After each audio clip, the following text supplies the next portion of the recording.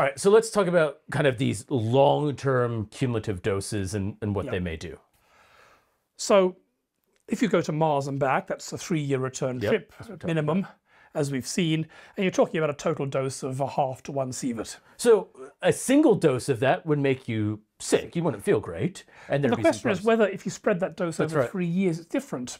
Now, according to the linear no threshold model we've just talked about, it would still give you a few % chance of dying.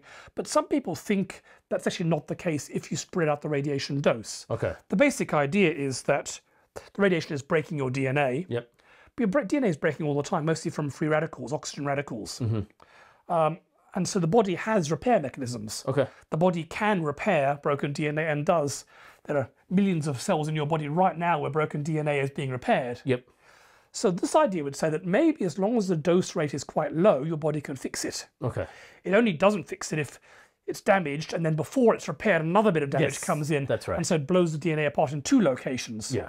Even double faults can be repaired. But if you've got 3 or 4 faults, the body, nah. Yeah. So maybe if there's a low dose spread over a long time, even though it adds up to a huge dose, the consequences may not be as bad. Yes. So the rates are not too bad. Deep space, it's about 1 millisievert per day. That's still a lot more than on Earth. On Earth, the typical background radiation is 2 millisieverts per year. Okay. Low Earth orbit's about 1/2 a millisievert per day. And we know the body has repair mechanisms. So the rates are low, spread over a long distance, and we do know the human body can and does solve the damage. And there are some interesting cases of people who've been exposed to incredible amounts of radiation, Okay. but because it was spread out so much, they've actually survived. The most famous case is Albert Stevens. Yeah, I've never heard of them, and I'm quite curious about this. Yes, so this guy, back in the 1940s during the Manhattan Project, a lot of people working on it were getting accidentally exposed to plutonium. Yeah, okay. Fair enough. And the government was worried, they didn't know how it was going to affect them. And so they decided to do a very ethically dubious experiment that I hope would not be allowed today, but this was under military secrecy in the 1940s. Yeah. They took a bunch of people who were terminally ill and injected them with large doses of plutonium. They thought these people were going to die anyway, so we can inject them with plutonium and then see how much plutonium is flushed out of the body, how radioactive they become, where in the body it settles down, these sort of things. And Albert Stevens was one of these people. They thought he had incurable stomach cancer. It turned out he didn't have incurable stomach cancer. He actually had a gastric ulcer. Very different. Which was cured. I was going to say. But by that point, he'd been injected with large amounts of plutonium. The total dose he got over the rest of his life is about 60 sieverts. So that's 10 times the lethal dose. Yeah. 10. But in fact, he had showed no symptoms, lived to the age of 79 and died of heart failure. Look, wrong that the experiment happened. It's amazing that he lived. You know, it's interesting when you talk about the ethical dubiousness because people quote this with going to Mars, right? That maybe some people who are terminally ill can be the first people to go to Mars because the cancer rates are higher. But again, as we're seeing, not necessarily the case. That's right. So this is a problem. There's actually a whole club of people, some of whom are still alive, who were accidentally exposed to levels of plutonium. And in fact, the cancer rates amongst these people has been lower than that of the general population. Interesting. Maybe plutonium makes you safe. There are actually some people who think that radioactive hot springs in Germany are now being touting the health benefits. And some people think low levels of radiation could actually be good for you, not bad for you. Another example is a bunch of apartments in Taipei in Taiwan were accidentally constructed using radioactive rebar. Okay, how it's accidentally constructed that way, I don't know, but okay. Yeah, but some uranium isotopes presumably made their way into the rebar. And it turns out that they were getting a dose of about 8 millisieverts per year for 18 years. And there was 1,100 residents who were exposed to this. Okay, so that's a large number. That's more than people who've been into space. Yes, I mean, it's 80 millisieverts per year, not per day, but it's still adds up to a lot of radiation. That's right. And in fact, people found the cancer rates amongst these people was lower than the average for people who lived in similar apartments in Taipei. Okay. There's background radiation. I mean, right now, sitting here, we're probably being exposed to about 2 millisieverts a year. But if you live in the most radioactive place on Earth, which is Kerala, India, then you're getting about 0.1 millisievert per day background radiation. Okay. And in fact, it depends what house you're in. Some houses get more radiation than others and so on. But basically, the people who live in the more radioactive houses live longer than those who live in the less radioactive ones. It's not statistically significant, so it's probably just a fluke. But there's certainly no sign that the radioactivity at these low levels is killing people. And this also goes back to the point that you're making earlier. It's all about probabilities, right? And it's all about rate. So it doesn't necessarily guarantee that it's going to be lethal to you. Yep. Now we know at higher doses it's bad for you. For example, there were people who used to paint radium onto the dials of watches, and they would lick the brushes to make them pointed. That's right. And people of those who got doses of 35 to 80 millisieverts per day, and a lot of them got bone cancer and died. Yeah. Children near Chernobyl were exposed for about over 2 or 3 weeks to between 30 and 2,000 millisieverts per day. Yep. This is basically mostly that the radioactive iodine was incorporated into the grass. The cows ate the grass, it expressed into the milk because iodine is chemically similar to calcium, and then drank the milk and got it from that.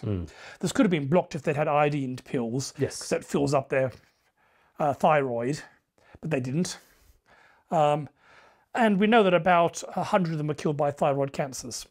That's still a large rate because there were 20,000 who were exposed, so 100 over 20,000 is a very small percentage. But still definitely a number. Yeah. So a lot depends on how the radioactivity spreads. In both these cases, it was actually inside the body. Yeah.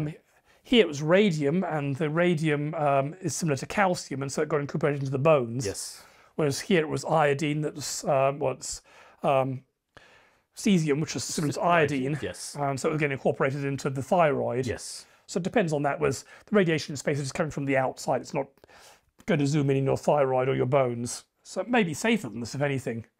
But we know that at these levels, 35, 80, 2,000, it's definitely bad. But as in the previous slides, these sort of levels, 8 millisieverts per day, 8 millisieverts per year, it seems the body can repair from it, or at least if there is a risk, it's such a small risk you can't see it. You can't measure it, that's right. What's this mean for space? Well, it's actually very unclear. Yeah. I mean, we really, because the chance of dying from this is so low, we don't know. Maybe we just have to send some astronauts up there and see if they die. People have looked at roughly 300 astronauts who spent a lot of time in low Earth orbit, and as far as we can tell, their cancer rates are lower than the general population. You know, but it's only 300. Yeah, it's only 300, and also these 300 are very different from the average 300 as well, right? You know, their fitness and all sorts of things. And the particular worry is these high-energy galactic cosmic rays, because they penetrate deeper, and that's like the bazooka shell rather than the pin. They could knock out, they could do several points of damage to DNA all in one hit, possibly. We've never really had any populations of animals or people exposed to us. Maybe we just need to send lots of dogs to Mars and back. It's going to be very hard to keep a dog alive and fed and that's right. on a robot mission to Mars without people there to look after them. Yeah. So, and of course solar storms are very dangerous. We've already talked about those. So the short of it is we hear a lot about radiation when it comes to human space flight, but it's not immediately clear how worried. Yes, it is a problem. We know that.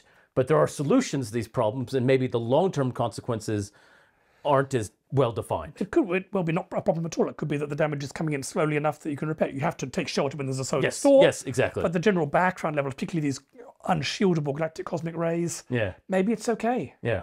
But maybe it isn't, and I'm not sure there's any way to know. But most likely we're talking about a few % chance of dying. That's right.